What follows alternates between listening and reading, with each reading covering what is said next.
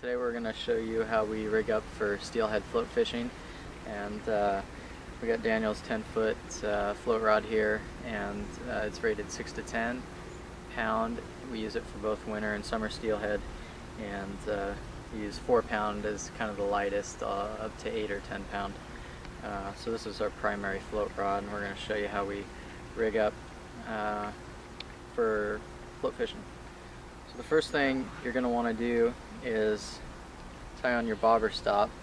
Now this is a slip float rig that we're doing today, so you can adjust your depth if you're fishing 6, 8, 10 feet deep. You can adjust it accordingly. So we'll put your bobber stop on, tighten it down. The next thing you're going to slide on to your main line is a bead.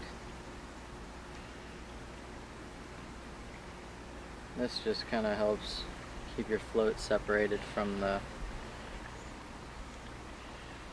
bobber stop and not get it tangled up or stuck in it. So we'll slide that bead down.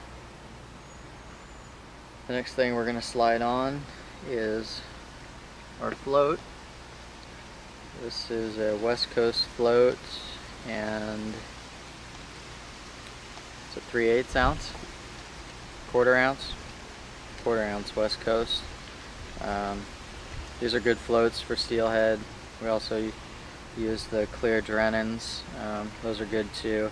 This is similar to an 11-gram Drennen, the quarter ounce. After that, I'm going to slide on 2 lead. They're kind of a hollow core, round or egg sinker shape. You can get them. They're made for trout fishing. I think they're called egg sinkers. These are little guys. You could use a 3/8 or 2 smaller ones like this. The important part is that it matches the weight of the float at the end. So we're going to slide those 2 on, and then we're going to put on a snap swivel, and this will allow us to put different leaders on and change rigs real quick when you're on the river. I'm tying a fishing fool knot. Works great for everything, and we have a separate video in the knots section on the website on how to tie this knot. Extremely strong knot. Okay, so now slide this down. Kind of a condensed view.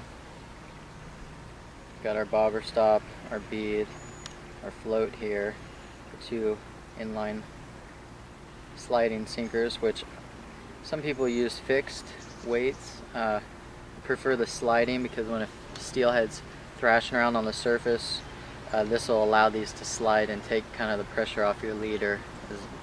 If it was a fixed weight, it would just be in one place, and it could, if you're using lighter line, end up breaking your leader. So this is the basic setup. We're using a floating braid. This is Berkeley Nanofill fishing line. Works really well for float fishing. This is the 12-pound version of their Nanofill. Alright, now I'm going to show you one of the leaders that we use for float fishing. This is a double, we're going to use a double rig here, which works really well under a float.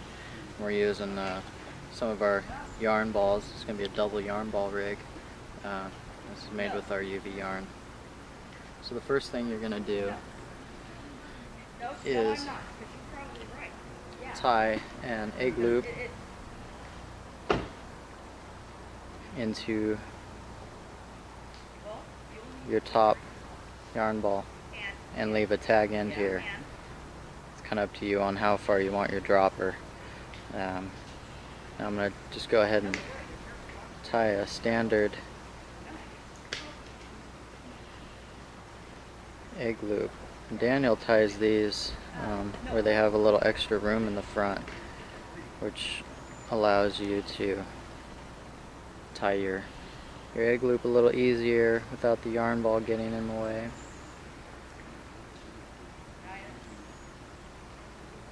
So, you continue wrapping, a few more wraps.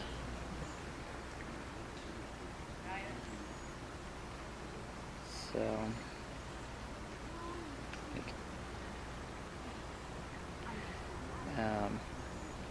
so now we have it suspended in the middle of the leader. This also is set up with an egg loop in it, so if you want to run just a single hook you can and add eggs to it and run bait above. Now I'm going to tie the bottom one on. I'm using a little bit smaller yarn ball, kind of like to do that, and I'm going to use a fishing fool on this one. It's a nice strong knot, and a lot of times the fish are going to take your bottom rig.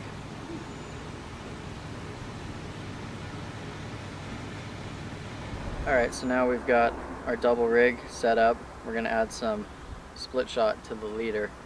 This helps you get, in this case, your yarn down to the bottom quickly, and it helps it stay down there. So I'm just going to put 3 above the yarn balls. You can put 2 or 3 above. You can put 1 in between here if you'd like. It doesn't really matter. Just make sure they're kind of evenly separated.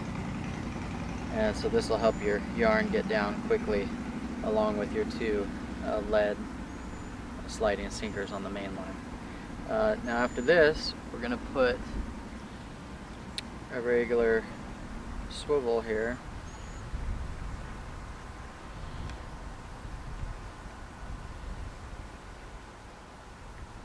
We're going to tie that on again with a fishing fool knot.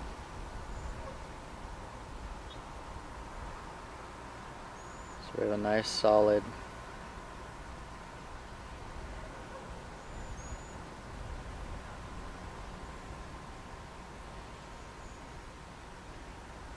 connection. You're going to want to wet the line and all that, but it's just a quick demo. So now we've got our swivel here at the top.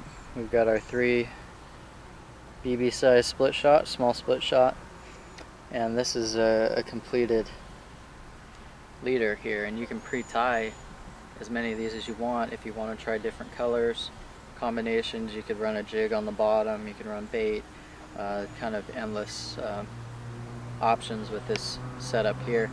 You can also do the same leader and just tie like a jig on the bottom. You don't have to run a double rig, but they work pretty well.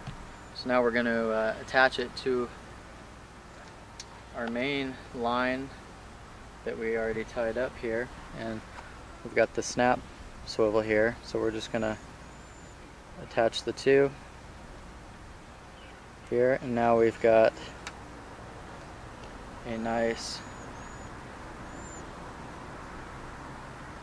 completed rig, and this is ready to fish. I use a 6-pound leader. You can kind of adjust it depending on water levels. In the winter you can go up to 8 or 10 with this type of rod. In the summer you can go down to 4 or 6, and once you cast it out, the float's going to go up, and you're, in this instance, going to be fishing at like 2.5 feet deep, 3 feet. So this is pretty much how we do it for all of our steelhead float fishing. It's a really good way to get your leader down, get your bait down, and keep it down with lighter line.